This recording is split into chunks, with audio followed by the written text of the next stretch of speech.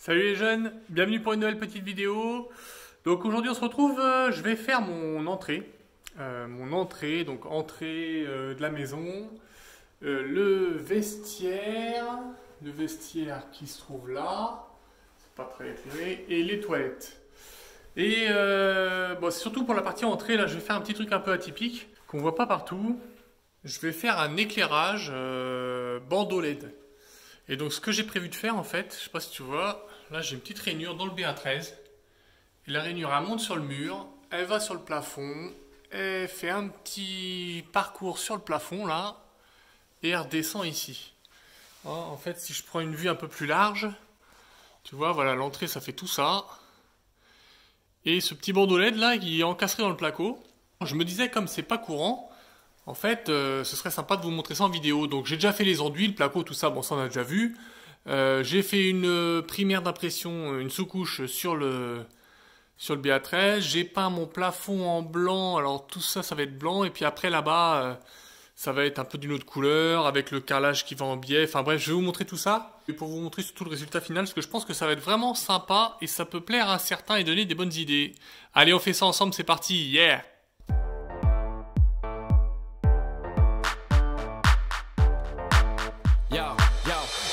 Check, make it a microphone check, give it a microphone, I make it a microphone.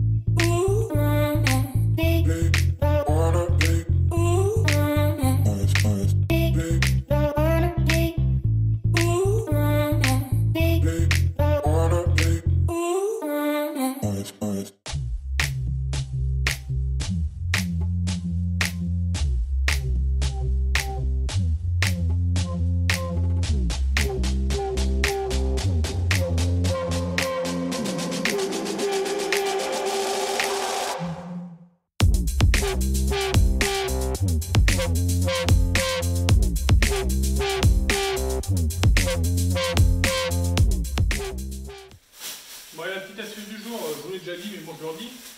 Entre deux couches de peinture, ce qui est bien de faire, c'est que le rouleau, plutôt que de s'embêter à le nettoyer, qu'il soit gorgé d'eau, qu'après, enfin bref.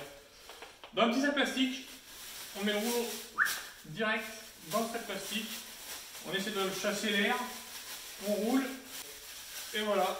Et là, une journée, 2 jours, tranquille, il ressort impeccable. Il ressort nickel. Voilà, donc là j'ai fait la première couche de blanc, je pense que je vais être obligé d'en faire une deuxième couche. J'ai pas sorti le pistolet parce que y a pas beaucoup de surface. Je fais du blanc ici, du blanc d'où j'ai commencé jusque là, et là-bas à l'intérieur, toute l'entrée, le vestiaire, les toilettes, on va faire une autre couleur. Je pense qu'il va falloir que je fasse une deuxième couche quand même. On voit encore un tout petit peu les bandes. Ouais, voilà. Bon, ça va pas blanchi encore, hein, mais là je vois que j'ai encore une bande ici, et puis je vais en avoir une par là. C'est pas assez blanc. On fera une deuxième couche. Et en fait, comme j'ai le carrelage qui est coupé un peu en biais, c'était volontaire, hein, forcément. Je vais faire 2 teintes. Le blanc ici, et là-bas, je vais faire une autre teinte. Je vous dis pas tout de suite ce que c'est, parce que ça peut faire peur, donc vous verrez bien. Mais par contre, la démarcation, je vais pas la faire droite, je vais la faire un peu en biais, comme ça. Un peu en biais. Et en fait, la teinte, on va aussi la mettre sur le plafond. Ça va être en biais par là, et puis il va y avoir un autre biais.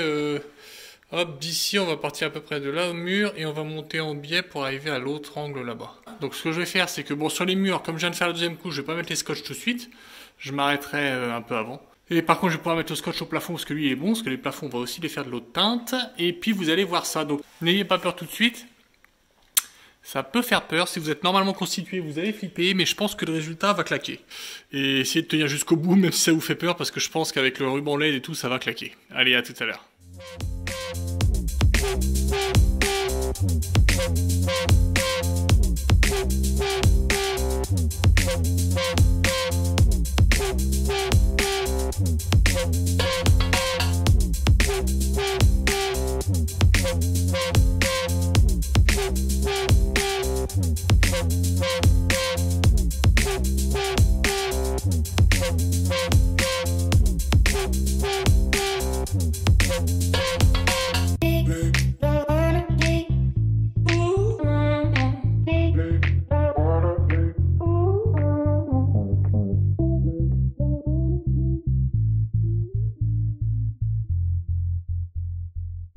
Bon alors, ça fait peur ou pas? Ouais, je sais c'est foncé, mais effectivement ça fait peur. Même moi j'ai peur, le plafond sombre et tout.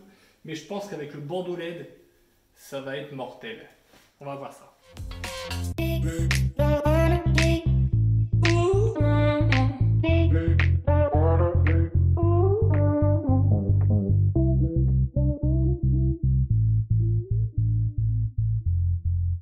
Bon là il fait nuit, puis j'ai pas mis le scotch. En fait ce que j'ai fait, voilà, je me suis arrêté à 1 cm du trait. C'est la première couche de toute façon. Après je mettrai le scotch, je ferai un petit coup de pinceau, je laisserai sécher, puis je ferai la deuxième couche. Il faut au moins 2 couches je pense, dans du foncé comme ça. Donc voilà un peu ce que ça donne en fait. C'est complètement... c'est pas rectiligne du tout, tu vois, là t'as le carrelage qui arrive là-bas, hop, avec le même angle on remonte sur le mur. On fait un peu l'inverse de l'autre côté, pas tout à fait. Tu vois, un angle comme ça, claque, et hop, ça se rejoint là-haut. Et au milieu de tout ça, il y a le bandeau LED qui va passer, ça va claquer. Voilà, j'ai fait le vestiaire et le toilette. Alors le toilette, bon, je te montrerai à la fin le toilette ce que ça va donner. Tout le haut comme ça, il faut que j'en fasse un peu d'enduit là-bas parce que c'est pas très beau. Tout le haut assez sombre, puis après à partir de là à peu près, carrelage tout blanc. Et en bas, carreaux de ciment type avec les motifs là, avec plusieurs dessins. Donc ça va plutôt claquer, l'idée. Et donc voilà. Une fois que ce sera bien net, bien rectiligne et tout là, ça va être chouette. Ça va être chouette. Allez. Bon voilà, troisième couche terminée, je viens de la terminer. Donc ce que je fais, c'est que j'enlève le scotch tout de suite. Parce que la peinture, bon, les premières couches sont bien sèches, mais le fait d'avoir mis une troisième, ça ramollit un peu la peinture. Et du coup, ça fait que le scotch s'en va impeccable. Voilà. Hop. Spécial dédicace pour la hoche, ce petit scotch.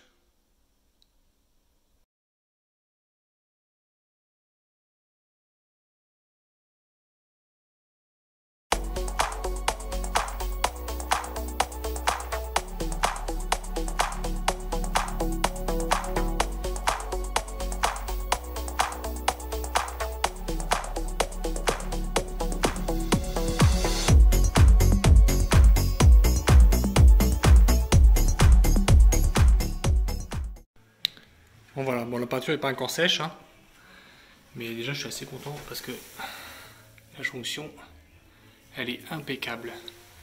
Ce scotch là est vraiment bien, là c'est le scotch, le même scotch que j'avais utilisé dans la chambre de ma fille. Là où c'est du mat, le blanc, la jonction est impeccable. Donc voilà, bon j'ai plus qu'à démasquer, il faut que je démasque la porte, je vais remonter la porte, je vais démasquer toute celle-là aussi. Et après, je vais mettre en place le bandeau LED. Et là, ça va claquer. Bon, là, ça brille encore parce que c'est tout frais, mais l'aspect est velours après et franchement, ça claque.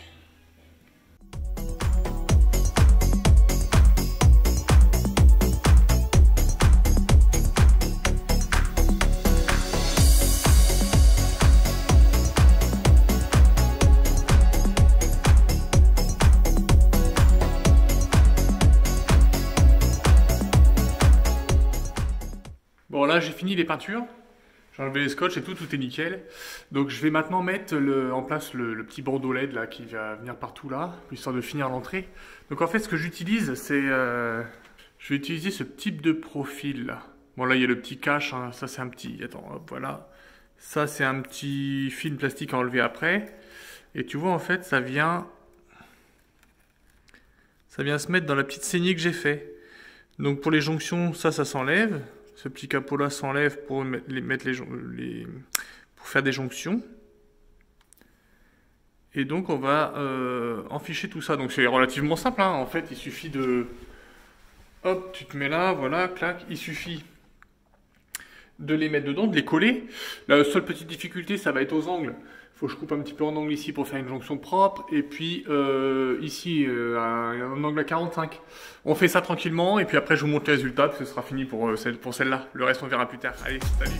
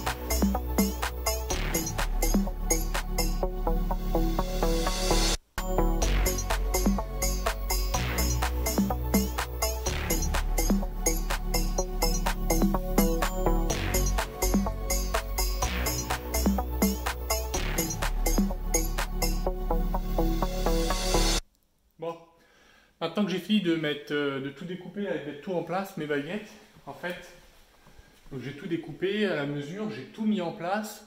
Et ensuite, ce que je vais faire maintenant, c'est que je vais tout démonter et je vais les coller. Donc pour les coller, je prends la petite colle que je prends aussi pour mes plates, là, la Bostik AFX 110. Bon voilà, je ne fais pas de plus particulier, c'est juste que celle-ci, je trouve qu'elle va bien, parce que déjà d'une, elle est blanche, donc si ça dépasse un peu, c'est moins dégueulasse. Et en plus, elle fait une espèce d'effet ventouse. Il n'y a pas le côté où quand tu appuies, après ça revient. Ça fait ventouse et elle bouge plus, ça bloque. Et donc celle-là est vraiment bien pour coller les plaintes, et puis je pense que ça va aller pour ça. Donc allez, je colle tout ça, et après il ne restera plus que le bandeau LED à coller à l'intérieur. Ce qui ne sera pas forcément simple, super simple non plus, mais ça va le faire. Allez, c'est parti.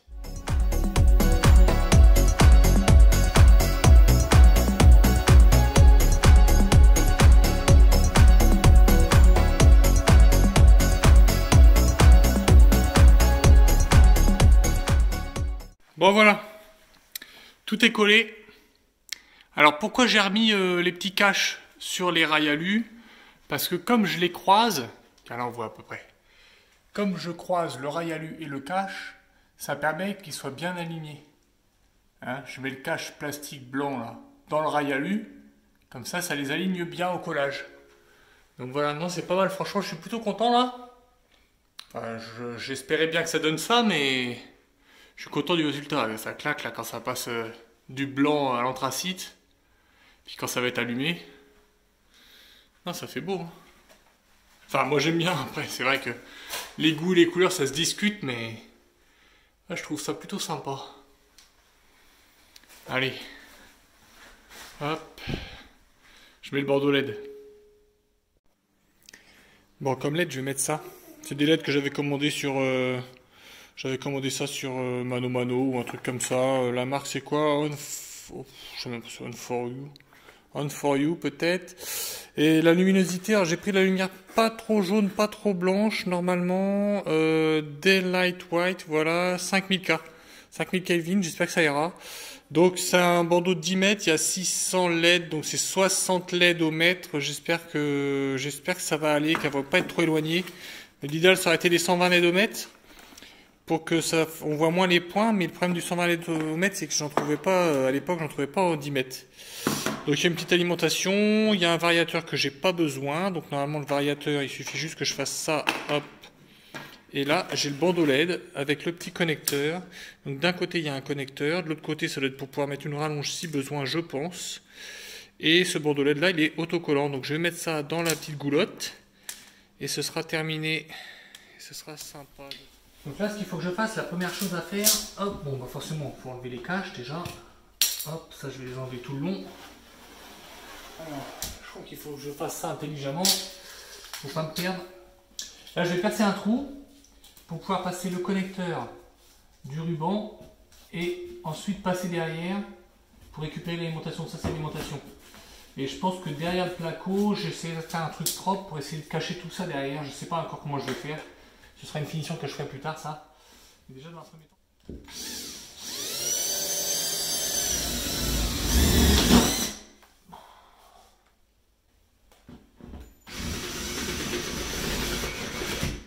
Le côté, là. Voilà. Bon. Ça passe. On va pas chercher à faire plus. Avec ça, je vais essayer d'aller récupérer ça une fois que ça sera passé. Tac, tac, et le tirer. Voilà. Toi, tu vas croire que j'y arrive tout de suite, mais en fait, je vais couper. Hein. À mon avis, je vais galérer. Allez, je passe ça.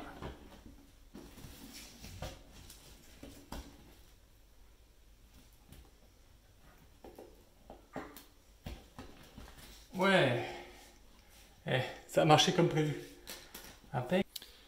Bon, ce que je veux pas, c'est avoir des LED dans le mur. Parce que bon, une LED, ça chauffe pas beaucoup, mais ça chauffe un tout petit peu. Donc ce que je vais faire, c'est que tout de suite, je vais raccorder ça là. Hop, je vais mettre du scotch pour être sûr que ça parte pas. Et je vais le renfoncer et tirer là-dessus. Voilà. Ce qui serait plus prudent, c'est de tester que ça fonctionne avant de tout coller quand même. On va brancher ça. Une prise là qui est à 1 mètre. Voilà, impeccable. Ça marche, la lumière est assez blanche. Allez, c'est parti. Donc là, tu vois, je renfonce ça un petit peu en tirant légèrement dessus. Voilà, et là, hop, je vais pouvoir commencer le collage directement là. Tac, tac. Voilà, tu vois bien ou pas? Attends, je vais faire un peu une barre un peu plus grande. Il faut que j'attrape tout ça. Normalement, ça devrait pas être trop compliqué, c'est juste qu'il ne faut pas que ça se barre dans tous les sens. Et là, voilà. Ouais, je fais ça jusqu'en haut. Je fais ça jusqu'en haut. Et ça va être chouette. Allez, go.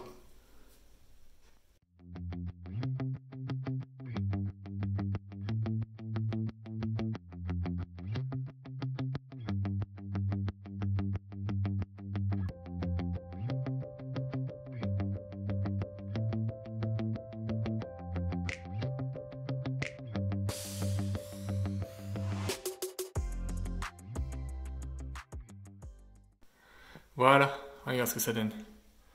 Le bandeau LED collé au fond de la gouttière en alu. Après je remets le cache et on allume ça. Bon, j'ai une bonne et une mauvaise nouvelle. La bonne nouvelle, c'est que ça claque. Ça déchire. Ça rend super bien. Comme je voulais. Ça fait super chouette. Mais la mauvaise nouvelle,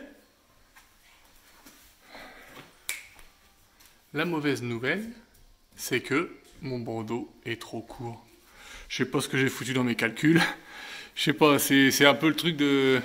Le fait de faire tout ça à l'avance, parce que j'ai commandé le bandeau, j'avais prévu tout ça forcément au début un peu de la construction, pour savoir où arrive l'électricité, les rainures dans la plaque et tout, mais...